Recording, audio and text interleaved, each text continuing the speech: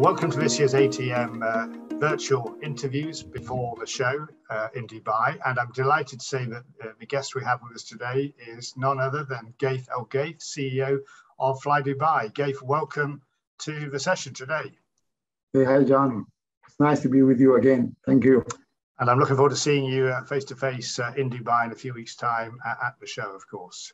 Ghaith, let's kick off by taking a reflection over the last year. Of course, we've dealt with 2 years of a challenge of COVID, and I think we saw a change in dynamics, and maybe an improving trend in the last year, both for Dubai as a destination and for Fly Dubai as an airline. Do you want to tell us a little bit about how the last year was and what sort of evolution you saw taking place? Well, I mean, last year, of course, it was tough for everybody, and you know, we've had the second year of the COVID. Luckily for us, in the United Arab Emirates and in Dubai, especially, we have started welcoming people back. Probably 6 to 9 months prior to the start of the year. We really had a very, I would say, steady way of dealing with bringing people back, and better prior how our government has dealt with the pandemic. We really had a very good, successful, effective way of dealing with the pandemic in the United Arab Emirates. So when the year started, we were ready to even welcome more people. The only problem was, you know, the reappearance of COVID in certain places and the cancellations or the restrictions being applied. So the more restrictions were reduced, the more places we could flow to, and more people could have visited Dubai. And also in that year, we were also fortunate enough to have our beloved MAX back in April. So starting from April onward, we welcome back our MAX, and we had, of course, 14 aircraft grounded at that time. And we also made a decision with the return of the MAX that we had to ramp up our introduction of new aircraft of the MAX. So we've taken, we were planning to take about maybe 12 or 13 of them that year. Eventually, we managed to get only 11, mainly due to the restriction of the actual delivery of aircraft. So we've taken 11 new aircraft. So the scene was set for very strong growth, and coupled with the fact that the United Arab Emirates and Dubai was welcoming people to travel, that really gave us a boost. So starting in the summer of 2021, the United Arab Emirates resident and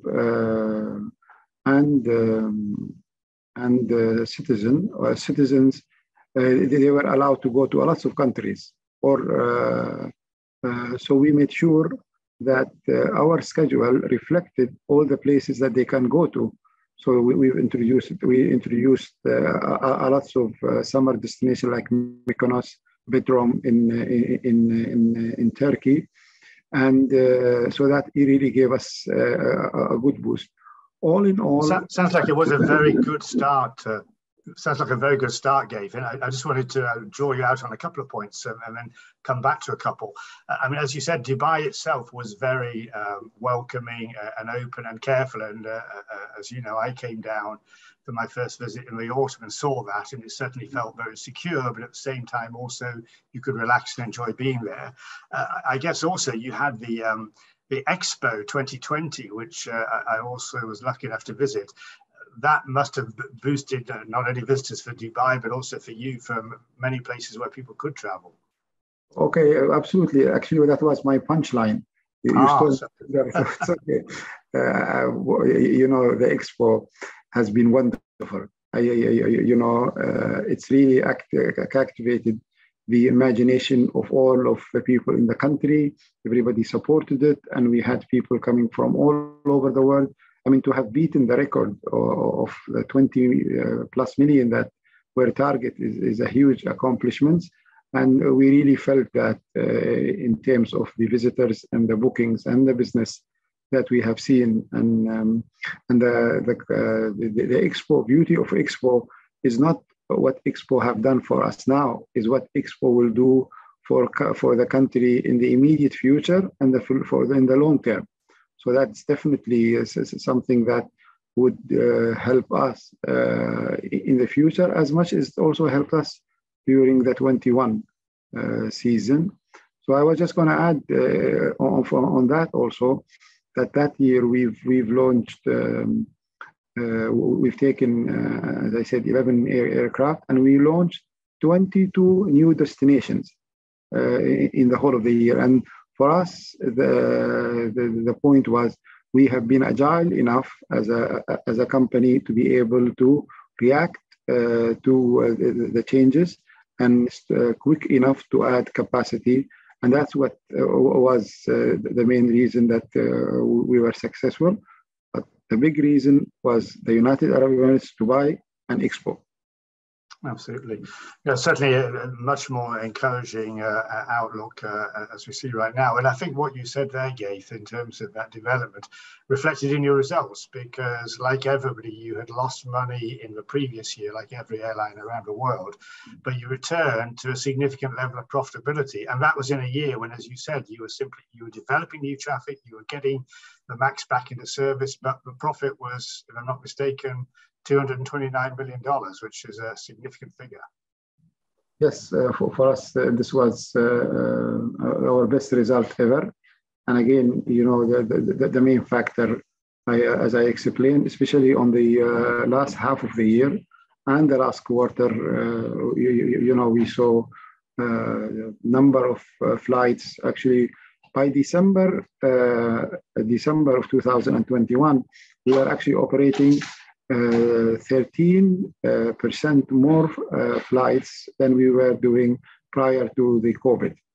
And then also we had a healthy loads, and the yield also was very strong. So this is where it was reflected on our profit. And the main things, as I said, the UAE, Dubai, Expo. Yes, as you said, I noticed that your load factors were going in the right direction, up close to 70%, and even average prices, people seem to be willing to pay more to travel. And would you say you really experienced a lot of pent-up demand? You talked about, the population of Dubai, which of course is very diverse. People wanted to travel. I guess that really was a major boost. People couldn't wait to get traveling out of the country as well as tourists coming in. For sure, in the summer of 2021, it was the pent-up demand of the UAE travelers who wanted to travel. And then in the winter, all of these people who wanted to visit the UAE, there's a huge pent-up demand. And Dubai was the only show in town. And that what really helped drive the traffic. If you were here with us in Dubai, you would have seen most of the hotels had record numbers of guests and revenue for the year. And this is why, it gives us confidence that our location, the United Arab Emirates and Dubai, is coming up to a huge expansion. And with the Expo promoting the country, I think looking forward for this year, which we already had first few months passed, is very, very, very strong. And I think the rest of the year and the next few years, the United Arab Emirates and Dubai will be very strong. And Dubai has proved itself to be resilient over a number of different challenges, which we've seen around the world, sadly, in the last few years. Right now, of course, we have two challenges again. We already had seen that fuel prices were on the rise over quite some period of last year, and that's something you can't avoid as a cost. And now we have, although COVID itself is not by any means completely over, we also have the challenge of a geopolitical situation in Ukraine. How can you just give us some flavor on how both of those two elements affect you? Fuel is an obvious one, but in terms of network and routings with regard to the conflict situation. Well, with regard to the fuel, it's a huge problem, and especially the fact that this happened so suddenly, and you could not even react and hedge. And now, of course, you can hedge, but it becomes very vulnerable. You never know if the price is going to go down, and it's difficult a call to make. And if it maintained for a long time, it would really be very negative. Not only for us, but for the rest of the world, because it will rise inflation, and definitely it's always people would save the money that they don't have to spend, and sometimes not everybody wants to travel or can afford to travel. So that's moving forward will be a huge issue for us. The geopolitical issues is also, of course, affects us. You know, we have lived in a region that always experiment geopolitical issue. This one is a little bit worse because it's huge, and we pray that it will be resolved very soon. It had, of course, an adverse effect on all of us. Now, we certainly all hope that we get a calm solution to that as soon as possible. Just wanted to reflect back, given that nature challenge that you describe, particularly with fuel prices, and you mentioned already the successful return to service of the MAX. Tell me a bit more on the MAX. Number one, it's a more fuel efficient aircraft, so it must be in some ways a relief, at least to have that aircraft coming in now, being able to carry passengers at a more economic cost. And tell us also about the ability to bring that in with confidence with your own team and passenger acceptance of the MAX. Well, first of all, the MAX, yes, we've already seen the double-digit percentage improvement in efficiencies of fuel. And as you rightly said, John, it really now it's the best time to have the MAX, and that's why, you know, our decision was to get as many aircraft as possible. We've got 11 last year, and in this year we are getting something like 23 of them new into the system. So we are very comfortable, very proud of that. The issue with the MAX grounding and the way it has been dealt with comprehensively by not only Boeing, by all the authorities all over the world, it has given a lot of people confident that this aircraft has been now regulated in terms of checking. So we've experienced very little on one adverse reaction from people for the MAX coming back. And for the MAX also, it hosts our new look and feel for the airline. So we have the new business class and economy class, the flatbed in business class, which we actually were missing for 2 years. So to have that back and be able to showcase it to our customer has been a big success for us. We've been getting a lot of big reviews. Actually, John, a lot of people will say, is this flight the MAX? I want to take that flight because of the product that we have on board. That's interesting, and that makes me think of another question I have for you, Ghaith. I mean, you introduced that flatbed business class concept even on the 800s, and as you said, improved and new seating on the MAXs. I've often debated with you and your team, is this the right thing to have a fixed cabin business class product and of a very high quality? But what I saw also in your reporting in the last year is enormous increases in take-up of the business class product, in particular markets around the network. And I wonder if that's something you expect to continue for the future, because one thing that's come out of COVID is more people are concerned about space on flights, not just from a comfort point of view, but just wanted to feel that sense of space for people when traveling. What is your feeling about that for the business? No, definitely. Because of COVID, you have to understand or you have to take all the results that you currently see and try to pick them in part and then decide, is this is a one-off things? I mean, when you said the yield is high because there is shortage of capacity, because high load in business class, yes, people are now trying to utilize more space to feel more comfortable. So we are trying to get to the bottom of that and understand, is this a permanent thing that we are seeing? But we believe very confidently in the product because of the fact that it is so good versus what we had before. And we should remember also in the United Arab Emirates and the complexity of the people that we serve across the nation, across our region, there is a good business class load. Also, we should also say that our code share arrangement with Emirates, with this kind of product, we close the gap as far as the product concerned between the Emirates and our gap. Still there is a gap, but not as much as it used to be. So this also gives us another dimension, and it has been also a good dimension for our business.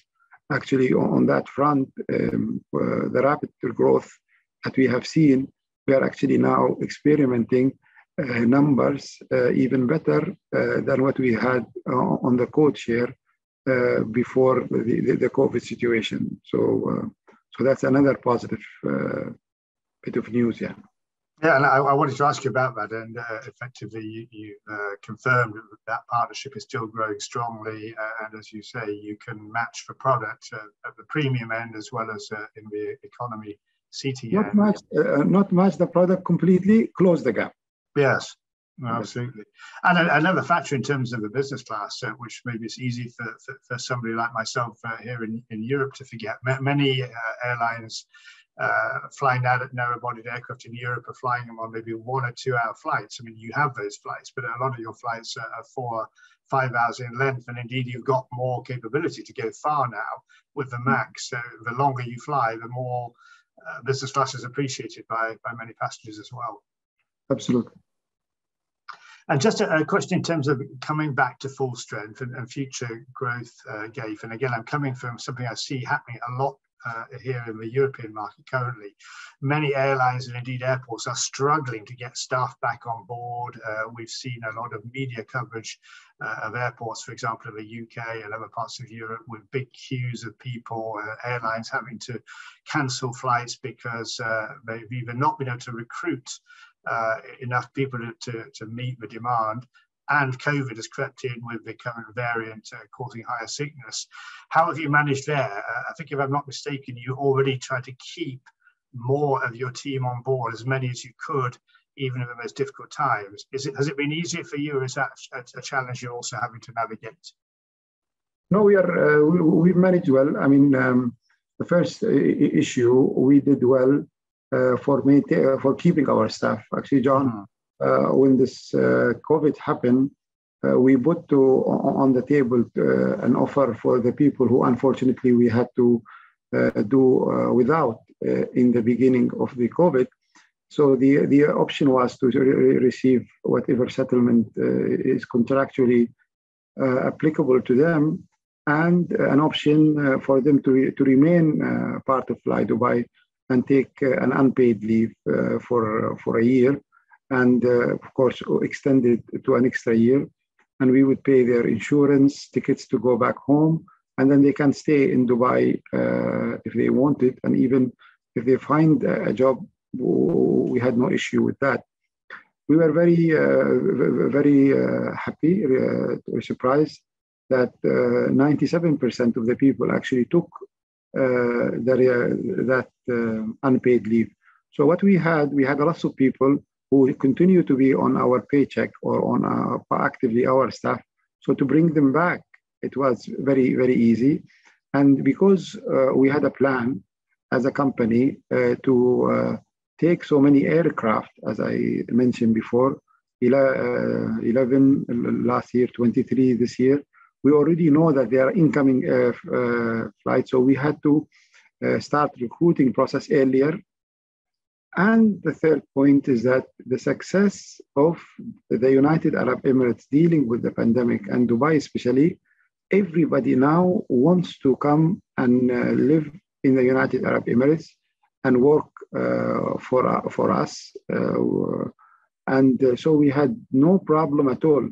I can confidently say we have not canceled or delayed a launch of any flight now and in the near future because of shortages of staff. That's a really positive position to be in, and foresighted to take that approach that you did to maximize the number of people still around and now coming back. If we look also a bit further ahead, Ghaith, in terms of growth, you're going to go beyond the fleet of, I think, around about 60 aircraft you have now. You had a big order, which you slightly revised down, but you still have a big order book ahead. Do you envisage, broadening the reach of Fly Dubai to maybe markets not yet tried? And again, particularly thinking that the MAX can fly with a full load quite a bit further than the 800s could. We have the Dash 10 that we can still deploy, and we continue to look at other aircraft and what is available. We are in a very unique position where we can actually take more aircraft, because by adjusting our order book in the near future, now we have the opportunity to take even more aircraft. We're trying to understand what's available. And as far as the demand is concerned, I think if we can live off the existing network range with the kind of demand that we feel is coming for the United Arab Emirates and Dubai, we will be all right. We don't have to really go further, honestly, because, as I said, the United Arab Emirates and Dubai will become more and more popular, and this will strengthen our business. Our business is always stronger when we are carrying point-to-point business. Our business is always stronger when we don't have to fly longer distance. The shorter, the better, because the aircraft are more efficient. Absolutely, that makes sense. And you mentioned, even the network as it stands, you talked about quite a substantial number of new routes that you launched last summer. And many airlines talk about agility, and there's been a lot more testing and entrepreneurship. I find it interesting that you launched, as you said, a number of new destinations into Europe, like Santorini, and not one I would have imagined. And now you're going to start, for example, Pisa this summer. I found that a very interesting development, but it is really a dynamic approach to using those very important John, as I said, assets. You is one of the few people who've lived through the evolution of the product of Dubai. And I can tell you now that as far as attracting visitors to Dubai, now you are looking at the Pisa of this world, the smaller secondary cities, and they are all real. This is not the first time we have taken the secondary airport and flown them in Europe.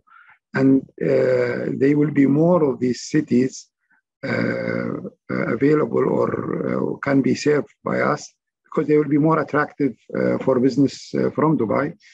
And then the Dubai population, the more it increases, and we have a very strong mid-class residents who would take trips more often than the other end of the scale of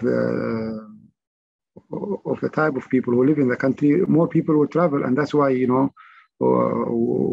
we can feel that many secondary airports in Europe and in the region, when open, they will be attractive to connect to Dubai. Oh, absolutely. And you mentioned also about extending population in Dubai. I was going to ask you about DWC, Dubai World Central. You're going to be using the airport, transferring some routes this summer as the runway maintenance work gets underway again at Dubai International.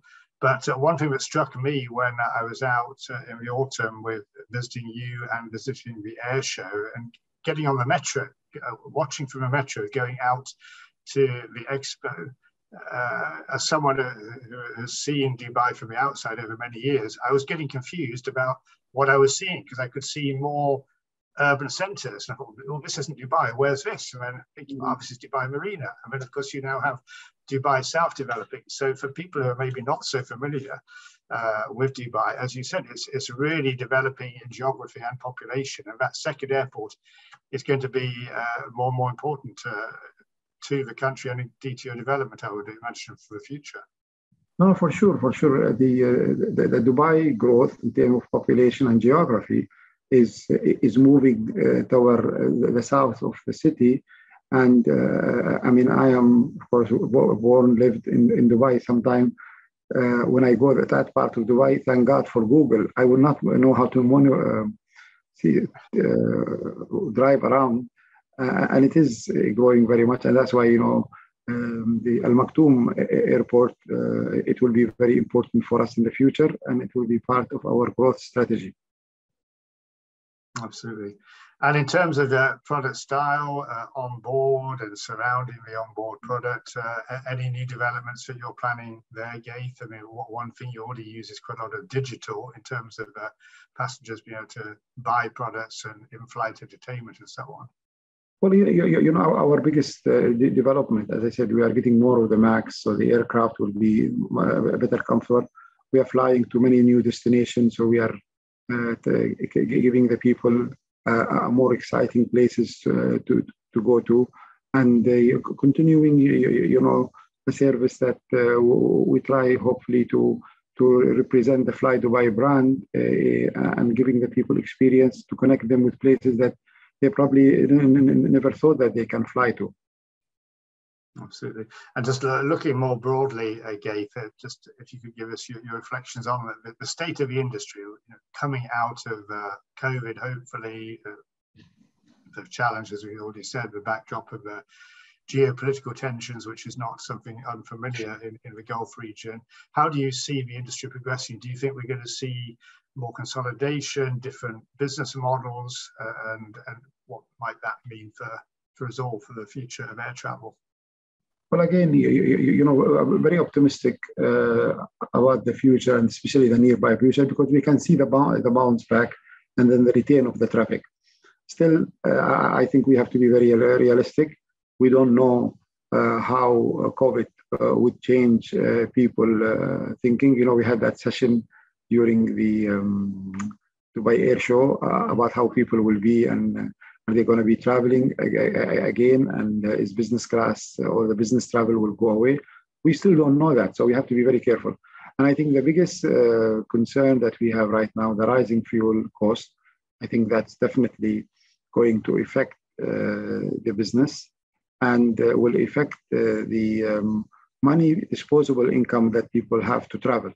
So that will be a huge dent in the projection for the future, as we saw it a few months ago. And we'll have to watch what will happen in the next few months to see how long this will affect us. If it is a long term, if it stays for longer term, definitely this will affect the business adversely, and that maybe some companies will need to consolidate and go out of business, because for this type of fuel prices, it's not sustainable. Certainly, it's a big and unknown scale of challenge, isn't it, we have to manage. Ghaith, we do just have a short time today for this particular conversation, so I'd just like to close it by asking you just a couple of personal reflections, and I think I've asked you something about this before.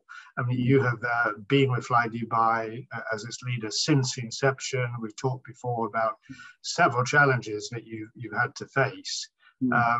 What are your reflections at this point in time about meeting challenges? I mean, you've just won CEO of the Year award. I should congratulate you on that, and perhaps that is partly reflecting, if not significantly, the fact you have had to get through challenges and you've managed to do it successfully. Are you ready and willing is perhaps not the right word. I know you're willing, realistic about facing more challenges in the future? Yes, without challenges, somehow it's fuel our ability, and all of the success that we had is that because you go through these challenges, you learn from them, and we live in a place it's continuously developing and evolving. So for us, it is always a pleasure to serve and a pleasure to work. And the thing that makes us more successful is the team that we have. I am proudly now part of a team in Fly Dubai, core business and staff that have been together for the last 13, 14 years. And it is that togetherness that we have that gives us the ability to face any challenges. Nobody wishes to face a worse situation. But I think based on our experience and the team that we have, we are up to any challenges God may throw at us. Well, it's very good to hear, Ghaith, and I'm not at all surprised having got to know you over these years. I'd like to thank you very much for your time today. It's been both interesting and insightful, and I'm always enthused to watch the progress of Fly Dubai, which you lead. I look forward to seeing you in person at the ATM this year. So thank you very much today, Ghaith Al Ghaith, CEO of Fly Dubai, and thanks very much to all of you who've watched the session. That's over and out from me, John Strickland. Thanks a lot. Thank you, John.